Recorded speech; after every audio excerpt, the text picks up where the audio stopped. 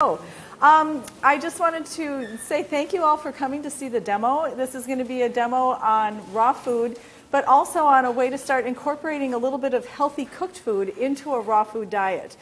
I'll give you a little bit of my background. I started with raw food probably about 8-9 years ago, and I had watched a TV show. And the chef on this TV show was on PBS, and she always did vegan food. And her food was wonderful. And one day she decided to do a raw dish. And I remember watching her make it and thinking, wow, it just resonated with me, that you would take food in its purest form and eat it, and that way you're getting the most nutrients from it. And this chef had done zucchini noodles with a tomato sauce. And so I made it for my daughters, and we were all vegetarian at the time. We weren't vegan. I made the zucchini noodles, I made the tomato sauce, and we ate it. It was the worst thing we'd ever had in our life. I mean, it was awful. I know now why it was awful, because the acidity hadn't been balanced out in the recipe. And so it basically was this super acidic tomato saucy kind of thing. It just didn't have enough elements in it to balance it and make it taste really well and be pleasing to the palate. But what it did was it really sparked an interest for me in raw food. And I started thinking, you know, I really want to figure this thing out. So I bought every single raw food cookbook that was available at the time, which back then was a lot less than there is now. And I started making all the recipes. And then all of a sudden I decided, you know, I think I can start creating some of my own recipes. And so I started, I had a background in you know, French cooking. I am a sommelier. So I had a lot of experience with food and working with a lot of very well-known chefs. So I decided, you know, I'm going to just start doing my own thing here. And I started doing my recipes, and the recipes started working out, and they were great. And I decided to start my website, which is Rawmazing. How many of you are familiar with the website? Oh, we've got a few of you in here. That's awesome. It's beautiful. Oh, thank you. Well, and the website took off like crazy. And so the website gets over 500,000 hits a month from all over the world. And I've written 5 cookbooks now, and I've also done some studying. I have T. Colin Campbell's plant-based nutrition certification, and I also have a vegan chef certification from Ruby, which is the top online cooking school.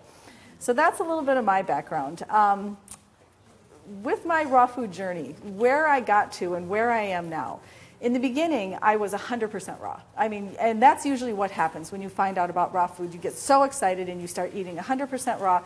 And then you get maybe 4 months in, 6 months in, whatever. And I was living in Minnesota at the time, and we hit winter. Yeah. And I remember it was 30 below. And 30 below is really cold. It's like you walk out the door, you try to take a breath, and your lungs hurt. I mean, it's hard to even breathe. And so looking at the raw food, now remember this is 8 years ago, or 6 years ago, trying to maintain a raw food diet at that time started getting really difficult with all the cold weather. And so what I started doing was I started eating a lot more fat. I started adding tons of nuts and tons of coconut oil, and I started eating the foods that were a lot fattier and a lot of dehydrated foods. And I didn't feel so good. But it helped my cravings, and it helped satisfy that need for the calories. But I didn't feel good because I was eating too much fat, too much dehydrated, Yeah, so it just gets bad. Forward ahead, I started realizing that if you just start adding, if you try not to be, or you don't have to be 100% raw, if you start incorporating really healthy, and I mean healthy, I'm not talking about deep fried cooked food, I am not talking about grilled cooked food, but I'm talking about vegan food that's in its purest form, because we always work with unprocessed food. I mean, I always like to take everything, I mean, when we use corn, we use corn, And I even try to avoid canned tomatoes. But, once you start processing, that's when you really start running into trouble. But when you start taking food, a small amount of cooked food, and adding it to your raw food diet, a lot of times what that'll do is it'll satiate that need for those extra calories. And plus, you're getting some darn good food, too. In the raw food community, there are times when people, they kind of want to make you feel, and this is my opinion. I mean, there are going to be people who have a different opinion than I do. But a lot of times they want to make you feel like if you eat anything cooked, you're going to completely sabotage your raw food diet. But the truth is that there are actually good things about cooked foods. I mean, beans, which we're going to use today as our cooked element, one of the healthiest things that you can eat. I mean, they're fiber and the nutrients and all the wonderful things that are in beans. Why would you want to completely eliminate that from your diet, especially when it has great protein and it fills you up, you know? So for me, I want to have that in my diet. There are also cooked foods that you can get more nutrients after they're cooked than you can get from them in their raw form. Now, on the flip side, there are raw foods that you get much more nutrients from the raw version than you do from the cooked food. So to me, you balance it. You know, you kind of cover all your bases. And that's sort of where I come from, because I want you to be able to eat really healthy, but have more options. You know, so that's where I come from. So anyway, today, what I'm going to do, I should ask if there's any questions before I start cooking. What about all the talk about raw foods being hard to digest for some people? They are hard to digest for some people. That's not, you know, everybody, there's something called bioindividuality. So everybody's system is different. My system is different than your system. You know, I was doing a talk once for the University of Minnesota. And, you know, all the Norwegians in Minnesota, I'm not Norwegian, I'm not Scandinavian. And I remember I pulled a gal out of the audience, and she was about 6 feet tall, about this thin. And I stood her next to me, and I said, do we look like, you know? I mean, we're all different. Every single person in this room is different. Your body is going to like different things. And so, yeah, there are people who are going to have more trouble digesting things that are raw. But you have to figure out what works for you. And there are certain raw foods that are going to be a lot more digestible than other raw foods. So that's a valid concern. For me, I like to tell people, figure out what works for you. You know, experiment with things. See what makes you feel the best. And when you get to the point, you can fine-tune your own diet. You know, you don't have to be dogmatic about anything. You've got to figure out what works for your body.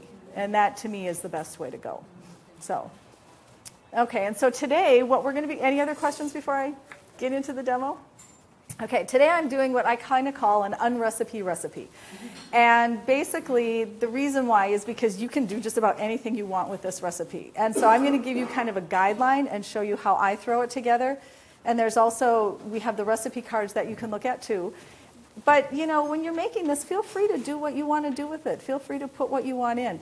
And you can take it anywhere from, we're going to use black beans today, and this is my cooked element. But you can also, you could saute an onion and throw it in there also. You could saute the tomatoes or the corn. Did you have a question? Susan, do you pressure cook your beans? No, I actually don't. I soak them overnight, and then I just cook them on the stove. So I have a really beautiful black bean pot that I like. But I will tell you, I do cook my beans. I don't like canned beans. And you know, because you're dealing with things that whatever is in the can that could be leaching into the beans, and plus they just don't have the same flavor. And the beans that we cooked, or that I cooked for the samples that you're going to be getting, I cooked them al dente, so there's a little bit more tooth to them, but they're fresher. And then you don't know if they've been soaked, what people have done before they cook them and put them in a can. Right? Exactly. You could be getting salt, you can be getting all kinds of things. Plus, if you want to talk about flavor, the flavor when you cook your own beans is, I think, 100 times better than anything you can get out of a can. After you soak it overnight, do you use the same liquid to cook it? No, I don't. You rinse it and Yes, I do. cook it after that? You know, it depends on the beans, but it usually maybe an hour to an hour and a half. That's all? Yeah, it doesn't take long. If you do a good soaking on your beans are going to release some chemicals that make them a little undigestible, and so you don't want to use that soaking water. I mean, I know there are people out there that say, oh, they're going to taste really good if you cook them in the soaking water. I'm not going to tell you that. I'm going to tell you, get rid of that soaking water and put new water into your beans, and then cook them. You make black bean salt. I boil it for 2 hours and I soak it. I put it in the salt. It's just you cook it longer. If you want to get them soft, you just cook them longer. Well, and that's kind of why I like them with a little tooth, like I said, with a little al dente. So there's a little crunch in there. But they're not crunchy, but they're just a little firmer. I mean, believe me, I have boiled black beans until they're nothing but mush. But I don't, I'm not fond of that. So anyway, so today, like I was saying, our cooked element is going to be the black beans. And I'm going to start you off, I think we'll start off with the beans and what we do with those. What's that? Slow cook the beans? Right, you bring it to a boil and then you reduce the heat and then you simmer for whatever amount of time it takes to get them done, which usually is about an hour and a half. And different beans are going to be different time periods. With a pressure cooker, you need only 10 minutes. Oh, no, I know, but this is how I like to do it. So I'm happy with this. I mean, and you certainly can use a pressure cooker. Everybody uses their own thing. So I'm going to start with what we have on the recipe. I don't know, do you guys have the recipe if you want to follow along? Black beans. Yeah, but we're just going to put some black beans in. And this is what I'm saying. This is how I'm saying that this is a recipe that you can really do anything. If you want it to have more corn in it, put more corn in it. If you want more tomatoes in it, put more tomatoes in it. So we start with our beans. And then I like to just dice up a couple of tomatoes and throw those in there. Now, one other way that you can do this, if you put it stovetop, you can actually, like I said, saute an onion over a medium heat and then add, oh, you know what I forgot? I forgot my scooper. My little. You can use your hand. We won't judge you. No, you guys are eating the stuff that we cooked in. So this is, Shannon, can you? Yes. Thank you. 2 is fine for now. So then we have we want to do our tomatoes real quick. Now, if I'm going to do these tomatoes in a pan, or actually if I was going to throw this tomato and I wanted to cook the tomatoes with this instead of doing the tomatoes raw, what I would do is I would dip these in boiling water, I would peel them, I'd push the seeds out, and then I'd dice them up and throw them in the fry pan. Does that make sense? But that's if you want to cook. If you want to keep it raw, you can just go ahead and chop them up and throw them on in there. So I'm just going to chop these up. Can you guys see all of this? This too? Okay. Oh, no, I know. I just want to make sure we're oriented correctly. And then corn. And I would get organic corn to make sure that you're not getting genetically modified corn, but you can find it around. So no GMOs. Yeah, we're not happy with GMOs. So I'm just going to take this corn off the ear real quick. The beans themselves are very simple. There's not a lot to it. And that's another nice thing about this recipe is you can really throw it together fast. You'll see how fast this one goes together. Okay. So the corn is going in. We've got the tomatoes and the corn. Susan, how long do you keep your beans after you cook them? How long do I keep them? How long do you keep them in the refrigerator for? If I'm not going to eat them within a day or two, I freeze them. Yeah. Which is another thing you can do. If you want to cook your beans in advance, go ahead and cook them and freeze them. And then you have beans on hand.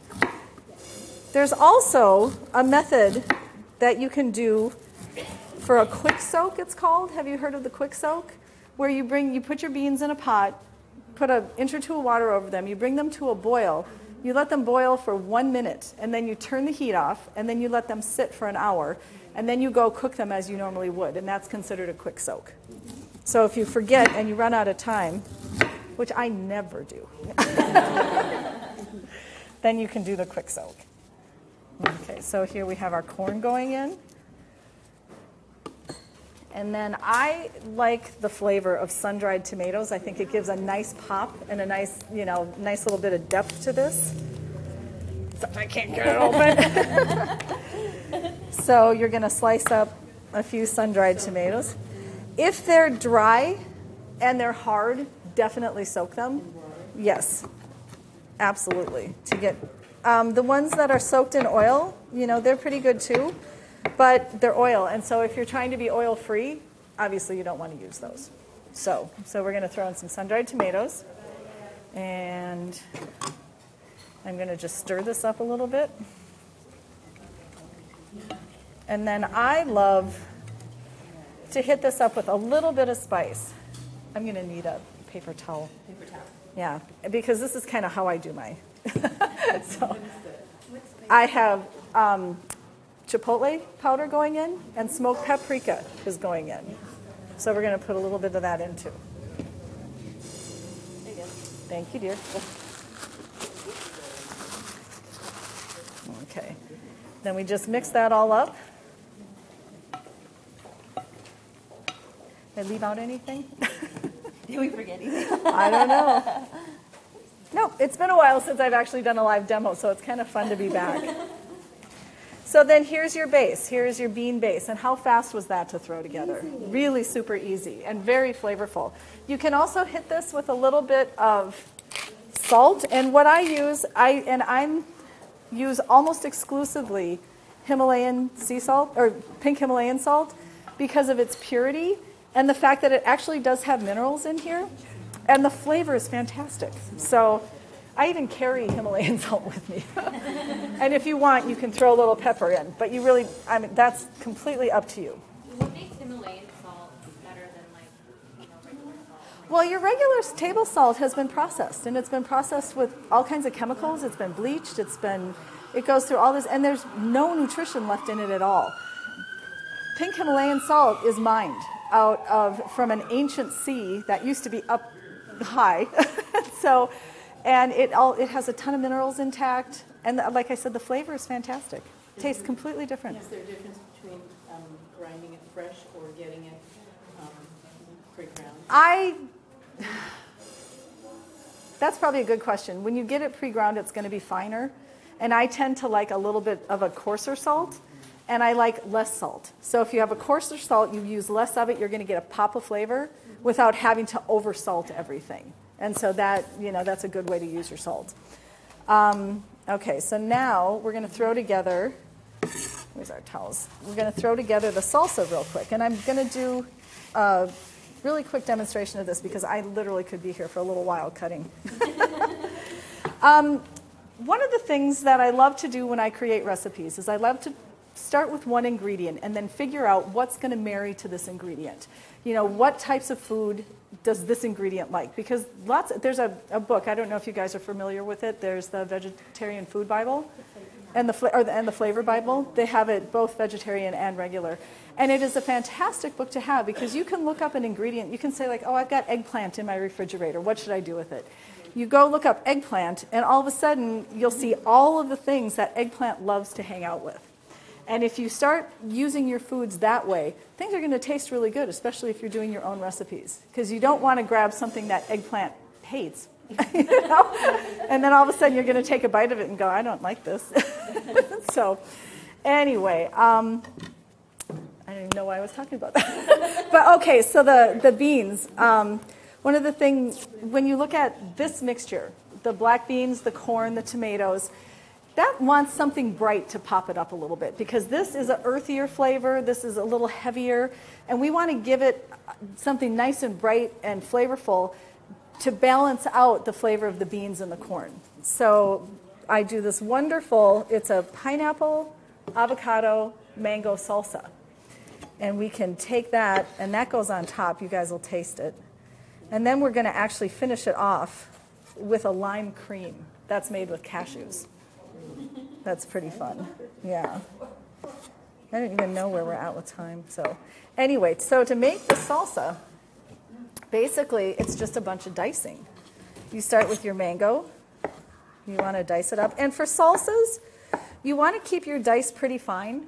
I like about a 1/4 inch dice on my salsas.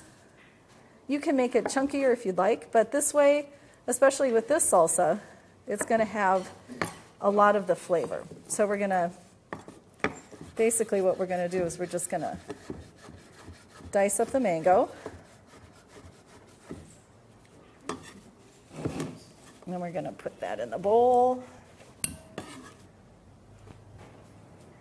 And where is the pineapple? And we pre-made the pineapple. So, and you want to do the same thing with your pineapple.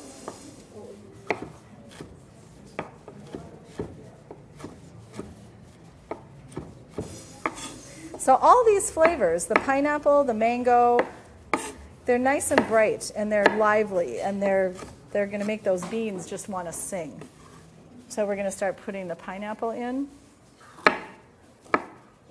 And then the avocado that we'll put in just a second, that brings in a really nice, It brings in a nice mouthfeel. It brings in a little fat. It brings in it rounds it out and makes it a little bit more full.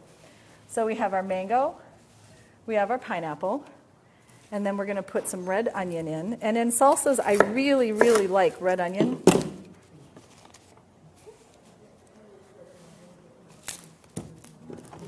It has a nice flavor to it. It's a little stronger than some onions, but it's a good onion to eat. Flavor-wise, it's good raw. So we're going to get this peeled up. I should have you do this, Shannon. Yeah. I did a demonstration once. I was teaching a class in Minnesota, and I started cutting an onion. And it was such a strong onion that I teared up so bad I couldn't even see. I had to take a couple minutes just to kind of get myself back under control. But this one shouldn't be so bad. One quick way that you can cut an onion, you come in and you slice it. Did you see how I did that? You sliced it the horizontal. Then you come in vertical. Just watch your fingers. And then if you want to keep your dice nice and small, just take really nice small sections of this, and then you've got almost a perfect dice. Can you see that? How nice that is? Yep. Super easy way to cut an onion.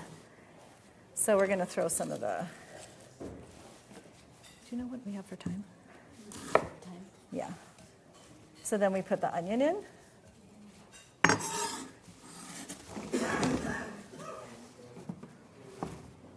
I should have had a catch bowl.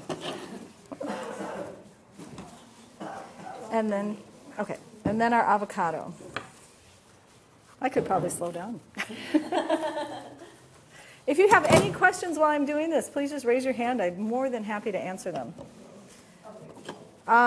Picking avocados. You always want to get one that yields a little bit to the touch, but isn't really soft, because you're going to get some of that happening.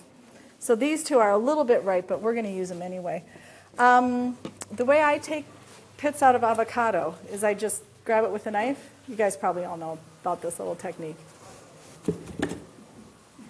And then there's two things you can do. You can either, if you're careful, you don't want to cut through and cut your finger, you can actually dice them right in the shell.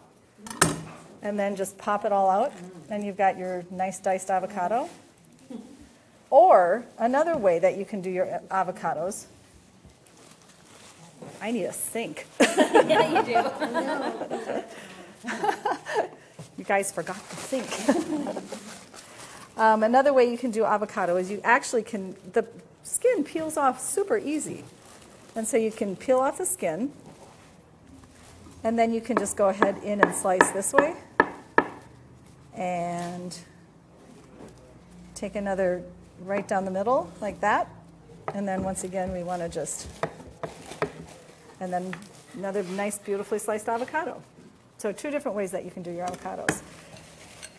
So now we have the avocado, we have the pineapple, we have the onions, and we got to give it a little heat because we're going in a southwest direction here.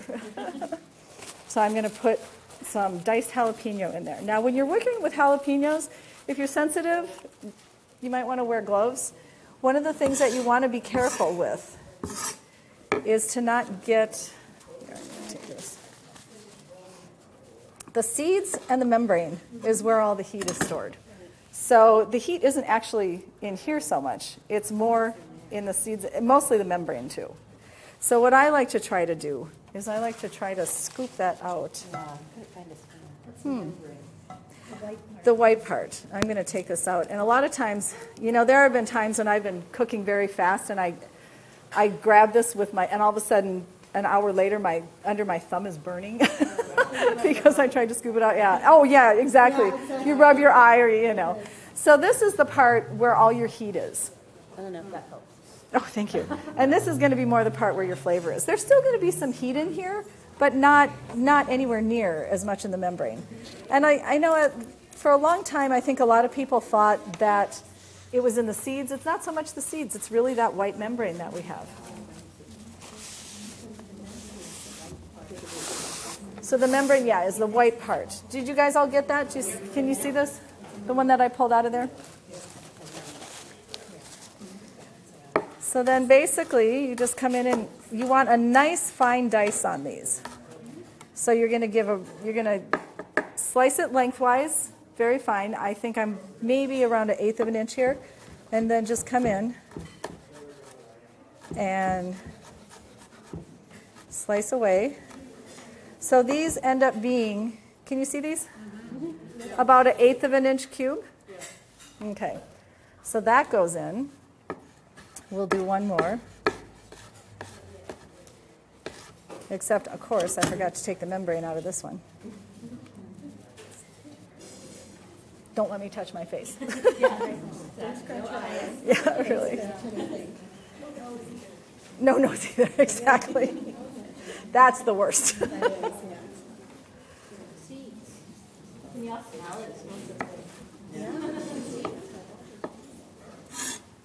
So we'll give a quick little cut to this one. I should talk about equipment a little bit too. For me, my two most important things in my kitchen are this and my little small paring knife. Seriously.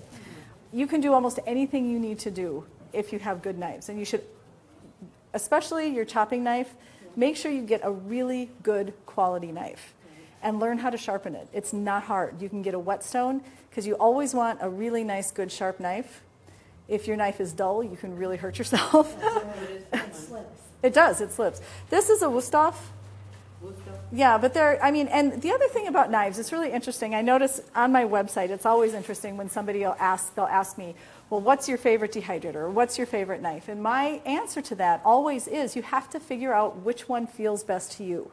And so people are so anxious to jump on and say, oh, I have the Excalibur and it's the best. And well, it might work in their kitchen, but if you're dealing with those space limitations or you want something that's super, super quiet, that might not be the right dehydrator for you. You have to figure out what your needs are. With knives, you go and try them out.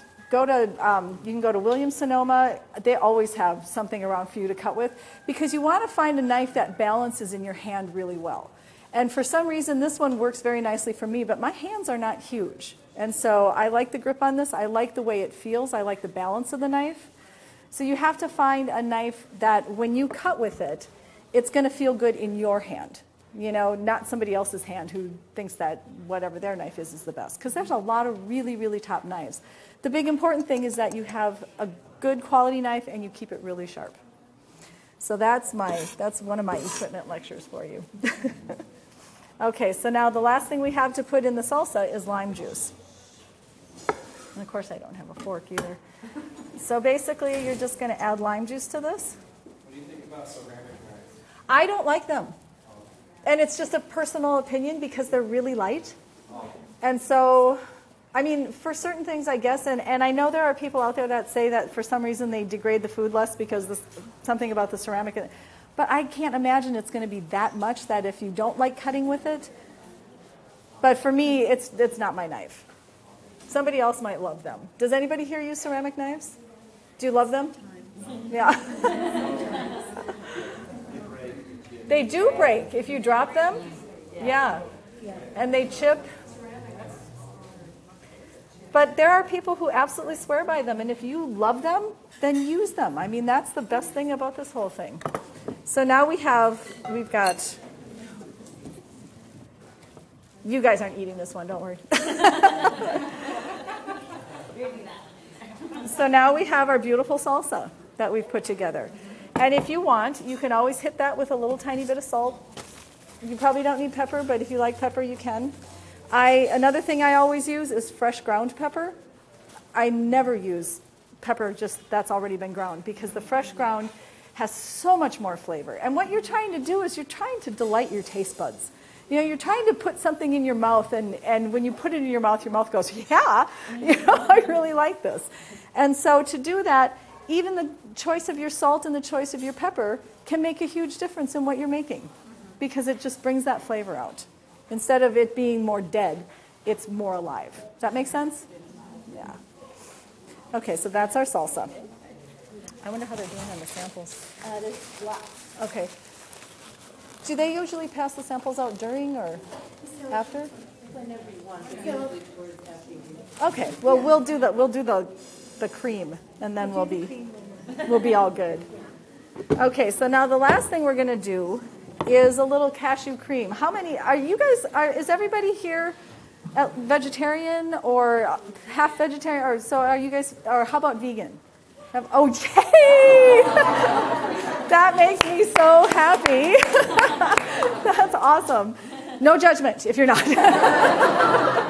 But it really makes me happy. I mean, not only for you, but for the planet, for, why we're all here. Cashews in vegan cooking are like the Holy Grail. Because you can do almost anything with them. They have a beautiful texture after they've been soaked, and you blend them. They get so creamy and nice. They have a little sweetness to them, but they don't have an overwhelming flavor. And so we love to use them for almost any dairy substitute that you want to do. You can do creams, whipped creams. You can do, we do, sauces, cheesecakes. I mean, we make cheeses out of them. We do all kinds of things with cashews.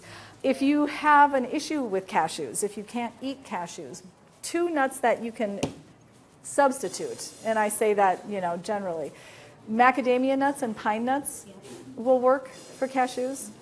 So, but they don't work as well as cashews.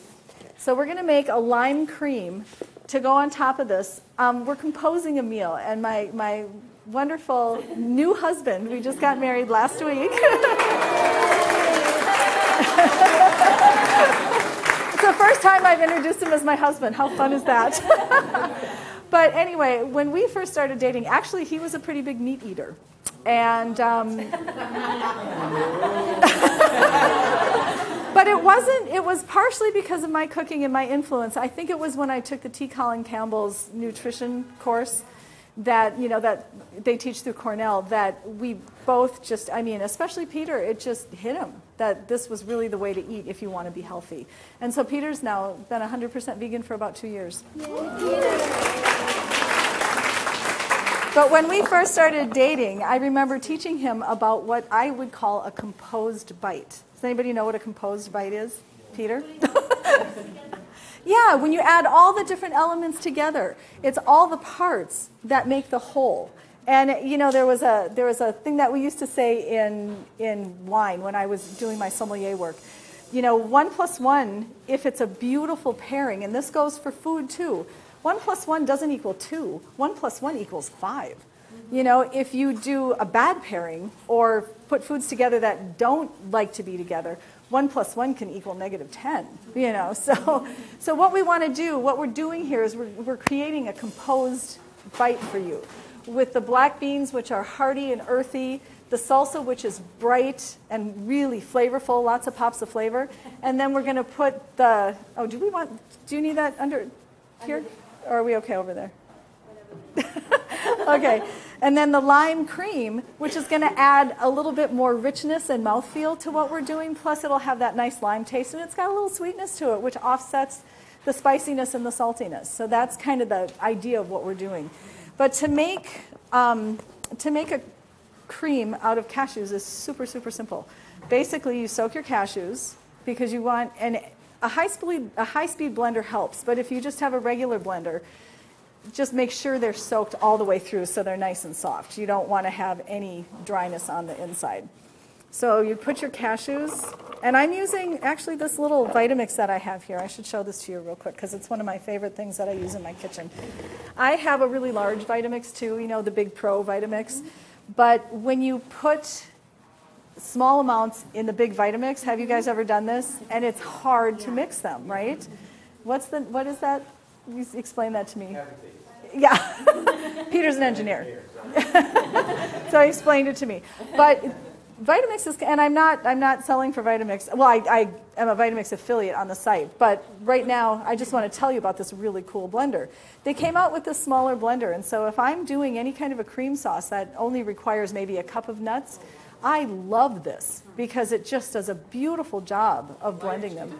It is. Yeah. It is because, you're sitting there fighting with your big one and saying, why can't and then this one just will whip them right up. Does it have the same strength as the bigger ones if you want to just make a single portion of the smoothie? Absolutely. Yeah. It really does. It just is amazing. It's an amazing blender. What is it called?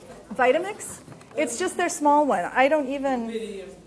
Yeah. Yeah. If you go, and this is small too though. So if you go to the site, I'm not even sure. You can purchase just the container. Like if you have a big Vitamix, you can just purchase Yeah. a smaller container. Right. Yeah. Yes. So wet or dry? Wet or dry. Vitamix is selling here today. What's that? Oh, well, talk to the Vitamix people if they're here. But I love this because I can just grab it real quick. I can throw it on the counter. I love having the small base to it. It's just it's their I think it's kind of what they call their personal blender, and it also comes with one of those deals where you can just do a smoothie right in here and walk off and go. Yeah, exactly. Only with like a billion times more power. I wouldn't call it a travel blender. It's still pretty heavy. It is heavy. Unless you're taking your yak. So to make a basic cashew cream, you soak your cashews, put them in your blender, and I'm not even going to worry about measurements right now. If you bring your water up until you just cover the nuts, you're going to get a pretty nice cream just from that right there. If you want it thicker for cheeses, you're not going to add as much water, but you can also follow recipes. And then we just take it.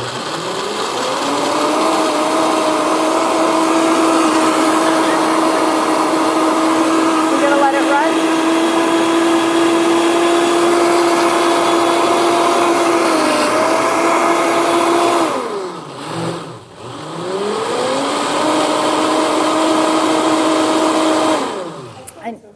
And you can see we're getting a beautiful, nice, smooth cream. Can you guys all see that? See how it's, yeah, very simple. So now in this one, I want to get a really good lime flavor in here. So there's two things I'm going to do. I'm going to get the lime juice out of my limes, but I'm also going to zest my limes. And when I zest, I always use a microplane. Everybody know? We're all familiar? I did a post once of a raw lemon cheesecake. And you can get a ton of zest off of a lime when you use a microplane. It is. And it's wonderful. It's easy. You get this beautiful zest. Very, very simple to do. And I think somebody was using like, you remember the little zesters that have the little holes in them? And they said, it took me 20 lemons to... I was like, no, 2. So anyway, we're going to get some of the zest off the lime to put in there because we really want to get that lime flavor. And be careful not to get into the pith or the white part because that's when it starts getting bitter. And it's also not good for you. So,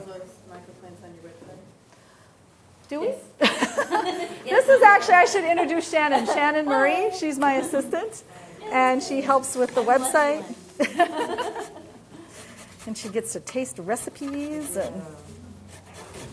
And she's just a wonderful human being. Let's just put it that way. She is. Anybody that knows Shannon, you just think about unicorns and sunbeams. She's delightful. So we have a nice little pile of zest here that we're going to use. I'm going to go ahead. I wish I had a fork because I would show you one of my favorite ways of juicing.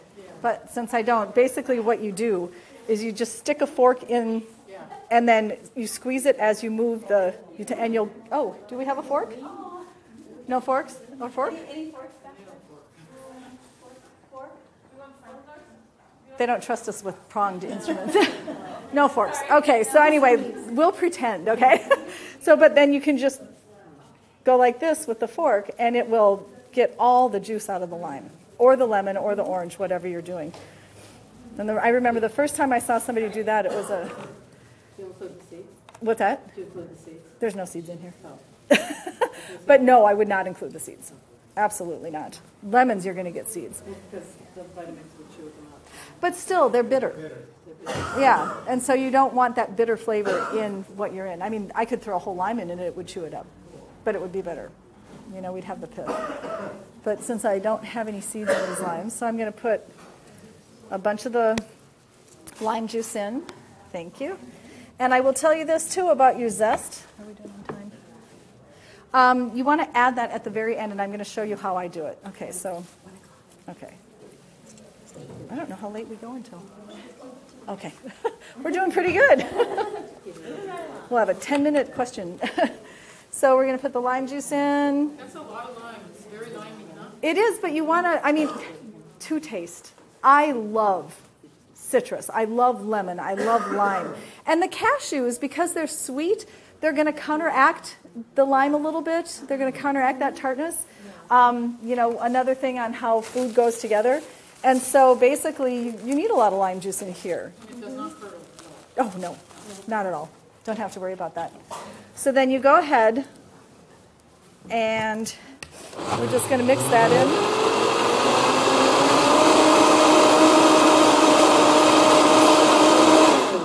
And what I like to say, to taste. I mean, always do it to taste. And start on the small side because you can always add. You can't take out. I mean, there are things you can do, but you end up kind of mucking up your recipe. So we've put the lime juice in now. We have this beautiful, and at the very end, we're going to pulse in the zest. Because if you put the zest in too early, especially with the Vitamix, you're just going to pulverize and it's going to disappear. So at this point, I'm going to put in my zest. Excuse me, Susan, are you going to put sweetener in this one? Oh, I am. Thank you. I just saw it. Thank you, Lisa. Actually, I add, and I can do this right now too. I'm just going to put a little tiny bit of maple syrup in here. And you don't necessarily need it. And you're going to watch me put maple syrup in, and then you're going to watch me put salt in. But think salted caramels. You know? So just a little tiny bit of maple syrup in here. It does. It balances it, and it deepens the flavor. I mean, what we're looking for are lots of layers. We want lots of layers to our flavor because then it really makes it deep and it makes it rich and, you know, just really fulfilling. So we'll put that in. We'll do a couple of pulses. You can, at this point, you could even stir this in by hand if you wanted to. Yeah. And you can even add salt and pepper to this if you want, to just give it a little kick and, you know, mix up the flavor a little bit. It works really, really well. So I'm going to throw a little tiny bit of salt in. I need that bowl. And a little bit of pepper. Yes. Oh, you know what? Here, we'll just do this one. If you can dump that water for me.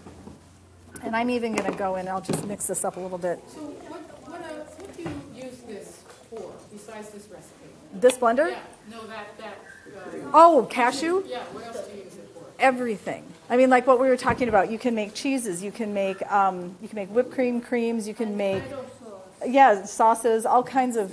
I mean, ice cream. Exactly. Cashews. I mean, it is probably one of our number one dairy substitutes. Yes, absolutely. You know, like there's so many creamy dressings. Yeah. In fact, on the website, there was a long time that I was using a lot of olive oil. And we use cold pressed olive oil, but I'd use it in my dressings. I'd be making vinaigrettes. I have really walked away from using oil. And I'm trying to use, I haven't walked away from fat. I still like having some fat in my food. I think it's good for your hair. Obviously, if you have a heart condition, you want to think about that in a different context. But the fats I like to use now are natural fats. So a lot of times I will use cashews to make a creamy dressing instead of doing, the old vinaigrette where you're using half olive oil or whatever. But you can use them in dressings. They're just incredibly versatile. And if you go to the site is on the recipe page. It's rawamazing.com again, for those of you who might not have heard. You can just look up cashews, and a ton of recipes will come up. We make cheesecakes with them. We make all kinds of wonderful things. So anyway, but I'm also going to tell you that when I use nuts, I do use them sparingly. I don't like to do, if I'm going to do an Alfredo sauce, I will use maybe a quarter of a cup of cashews, but I'll also use tofu. And now, obviously, tofu isn't raw, but then once again, that can be a cooked element for you. Because, go ahead. So do you always have cashews soaking? I don't always have them. No, I don't always have them soaking, but I do always have them on hand. I mean, that is an absolute staple in my pantry. I have gotten pretty good. I mean, having done this for over 8 years, I've gotten pretty good about, okay, I think I'm going to make this in a couple of days. I'm going to start soaking some cashews. The other thing you can do is you can soak them and then you can freeze them. You know, once again, I mean, use your freezers. Freezing food does not degrade it that much. You know, way less than canning or, you know, a lot of the other things you can do. So if you're in a pinch, freeze stuff. Do you have to soak it before? Before you freeze it? Oh, I'm just saying if you wanted to have them on hand. Because then all you have to do is pull them out of the freezer, defrost them, and then you've got soaked cashews. You don't have to wait your 6 hours, you know, to soak your cashews. Right, exactly. And another great thing that I love to do in the freezer is, you know, we drink green drinks every single morning. We have our big green drinks, you know, smoothie. And a lot of times, so we have lots of greens in the house. I mean, tons of greens, pounds of greens. And as you know, greens will go bad on you, you know. And when they're just starting to get to that point where you're looking at them going, throw them in the freezer. And then you can use those frozen greens in your green drinks. You can make ice cubes out of them. You could. Mm-hmm. But yeah, just throw them in the freezer, freeze them, and then when you're going to make a green drink, just pull those out. Or if you run out of greens, then you've got, you know, stuff. I love the freezer. So here's our sauce. Your soaked nuts in the refrigerator What's that? instead of the freezer? I do soak, when I soak the nuts, I do soak them in the refrigerator. And I usually put them in overnight. I'll probably, just before I go to bed, I'll throw the nuts in the water and then put it all in the freezer. Yeah, I think this is a good time for the sample. Okay, samples concerned. So here's our cream. So you can see the cream. And then Keep it in the refrigerator. if you change the water when you're soaking your nuts, you can keep them for 4 or 5 days. But just make sure you change out the water or they're going to get a little funky on you. So now the way that we would plate this, and I'm going to, here we go.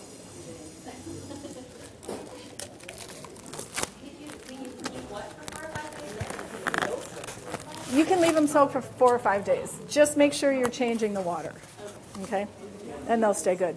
So the way I would plate this then, this is the main, I made a mess. This is your main element. So here's your salad.